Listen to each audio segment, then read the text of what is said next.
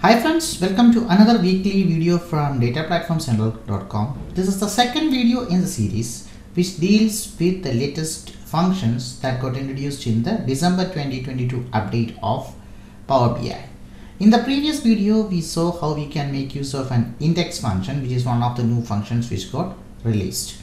And we took a popular use case for explaining how the function works out. In this edition, we are going to take the second function, which is the window function, and see how the window function can be used in one of the popular scenario which we come across in our projects. Like the previous video, we will be taking a sample data and then we will be seeing how the window function can be applied to that particular sample data so as to achieve a common requirement which we come across quite often in our projects. So without wasting any time, let's go and see the sample data and see how the function can be applied over the data so as to obtain the required functionality. The sample data for this demo looks like this. It consists of the vendor sales data which spans over multiple regions. So if you see the data, you can see that it consists of the region information, the country information, and the various vendors inside that, and also the total sales figures. Now we have a common scenario where we need to find out the top n vendors based on their sales for a particular region or maybe a country. In such cases, let's see how we can apply this window function so as to get this top 3 vendors. In this case, let's take the example as top 3 vendors inside each region. So what we have here is that we have data which consists of multiple regions. What we need to do is we need to apply some kind of a horizontal partitioning within this so that we can get the data corresponding to each of these regions, and within each of these regions we need to find out the first 3 vendors based on the sales figures. Now let's see how we can load this data into Power BI and we can make use of this new window function so as to identify the top 3 vendors based on the maximum amount of sales. So for that, let's start by opening a Power BI desktop file just like before, and we'll try loading this file into the Power BI desktop. So go to the start window and start typing Power BI. You'll be provided with the option to open the Power BI desktop. Once the Power BI desktop opens up, let's use the get data functionality and connect to this Excel sheet. So we are going to use the get data functionality. So click on get data and wait for that get data window to be loaded. Once the get data loads, let's select Excel workbook or maybe CSV. In this case, we have CSV, so you can even select CSV for this matter.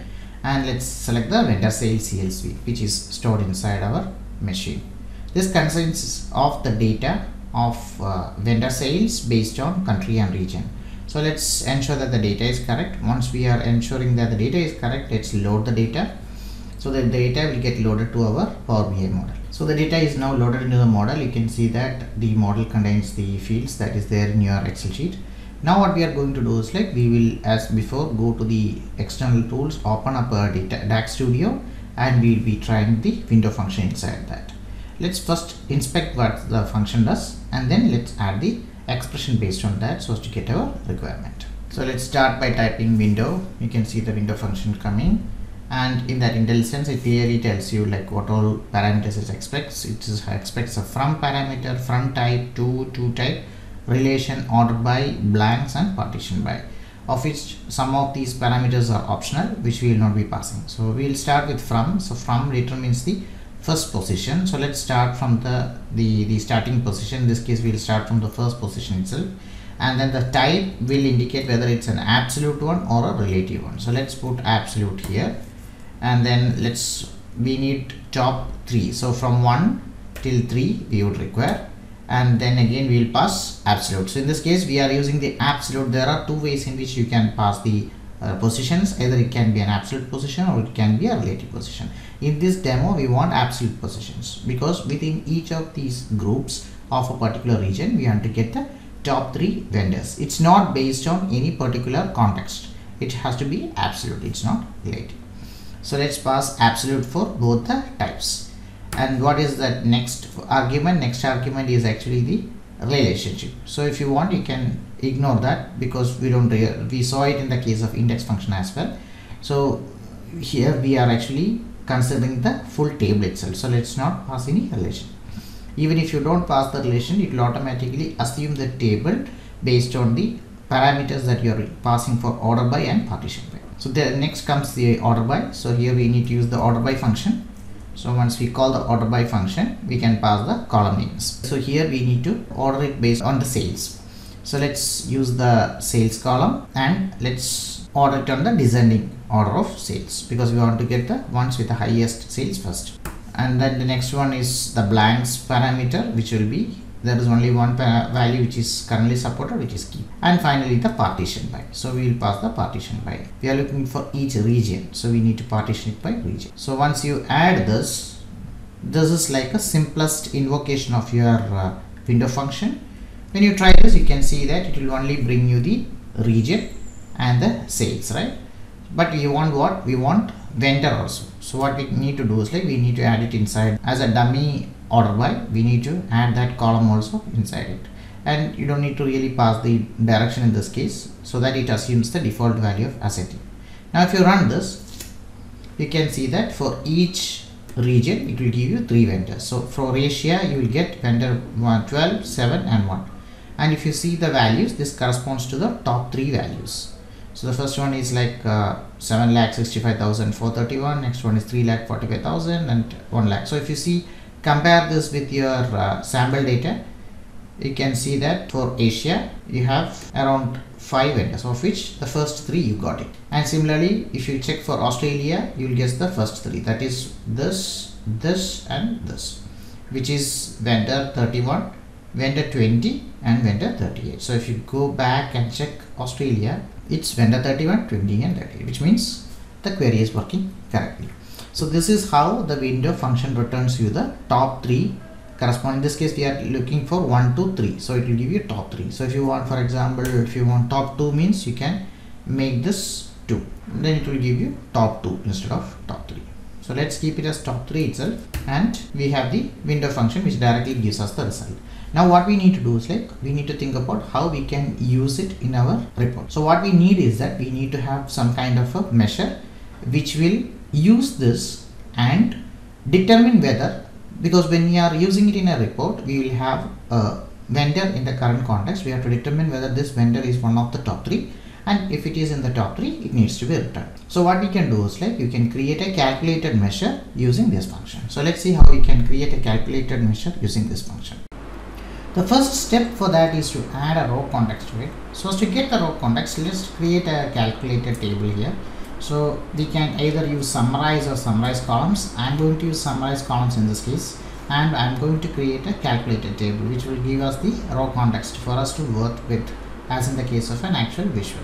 So to start off, let's add the columns that we will require. We'll start by creating the region column, then we have the country column and the vendor and the stock.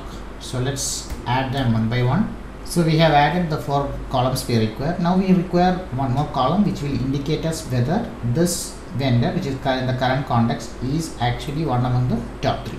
So for that purpose, we want to make use of this window function. As we already saw, this window function returns us a table of results, out of which we would require only the vendor information, and we have to check it against the current vendor which is in context. So what we need to do when you want to get a column out of a table is that we can use the selected columns function. So select columns of this window function which will provide us with the table of results, out of which we would require only the vendor column.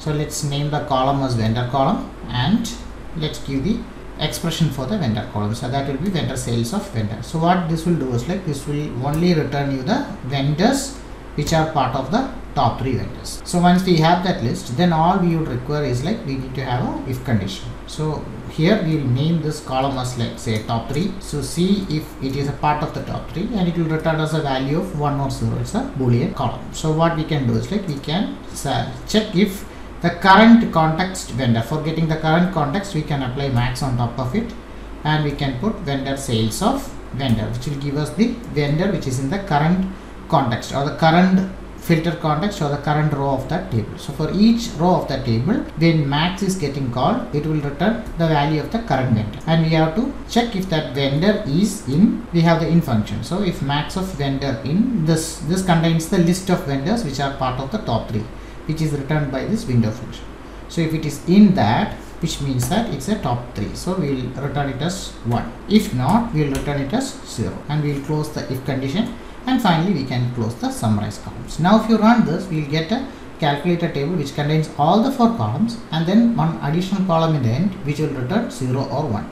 So now if you run this, you can see that it returns 1 for all the cases where that vendor happens to be one of the top 3 belonging to that region. So if you see, for the first, second and the third vendor, you will get 1. All the other cases you will get 0s. This will be repeated for every region. So if we have such a calculated measure created within your report, you can use this for finding out the top 3. So now let's take this out and let's convert it into a calculated measure. For that purpose, let's copy this expression and let's put it inside a report within our PowerBI. So let's go to the vendor sales table and let's add a new measure, and in that measure we can check the same thing. So let's name this top 3 and let's paste this. So if max of vendor in this, then it will be 1, otherwise 0. So now that it's created, let's check if this is giving us the correct result. Let's put a table. Let's add the region, the country, the vendor, the sales, and finally the top 3. So now if you see the top 3, it should return you the same result. So it should only return you the 1 for only for those cases where that vendor is among the top 3. Now if you want to restrict this visual to show only the top 3 vendors, you can use this in the filter, and then you can just filter for top 3 is 1, and it will only give you the top 3 vendors, and you can just take this out of the visual. So it will only give you the values corresponding to the top 3 vendors for each of those regions. So this is one application of how you can use the window function so as to get you the calculated measure. Another way of doing this is you can make it into a calculated column, and you can use it for some kind of a custom grouping. Like say we can make it into a new column, and let's name it like top 3 grouping, and we can name it like if vendor in, and if you put this grouping in this, you can see that it will only return the. So now if I take this filter out, you will get everything here, and what I need is like I will put this custom group also into it. So here what you will do is like if it is part of the top 3, then we will return the vendor, else let's return it as others, because we are using it for a custom group. Now let's put it near to the vendor and let's see what value it will return you. So if you see, if the vendor happens to be the first 3, it will return the vendor name itself. For others, it will return it as others. So this will help you to, if you want to put these top 3 into a pie chart and then show all the others as a single bucket, you can use this grouping. For example, if I want, I can put a pie chart. I can put this top 3 group as the legend or details, and I can put the sales as the values. So what it will do is like it will give us the top 3 for each vendor. And if you put a filter on the region, it will give you only the, say I want only for Asia, it will give you only the top 3 for Asia. All the others, it will put it in a single bucket called others. So it will be used here for creating such custom grouping. So what you can do is like instead of putting it inside a filter, you can put it inside a slicer. That will be, from a user perspective, that will be much more interactive than the filter. And you can put the region into the slice, and you can make it as horizontal. Now you select something, it will only show the top 3, and all the others will be part of the others. So this is the top 1. The next one is vendor 23, next one is vendor 25, and finally all the others will fall into the other buckets. So like this, for both these scenarios, you can create such calculated measure using this window function and use it within your Power BI model. So as seen from this quick demo, we can make use of the window function to return us the top 3 vendors, identify them, and then use it inside your calculated measure if you want to bring a filter which can be used for only showing the top 3 vendors, or if you want to use it for some kind of custom grouping, can add it as a calculated column. So this gave you a quick demo of how the window function can be used with the absolute positions so as to handle a commonly seen project scenario. Now in the next part of this video, we will see how the relative position inside window function works. Hope you enjoyed this quick demo. As usual, feel free to let me know your comments, and feel free to follow my channel if you are seeing it for the first time. Hit on the bell icon to get notifications. Meet you all soon with another quick tip which explains on the relative position concept inside window function. Till then, bye.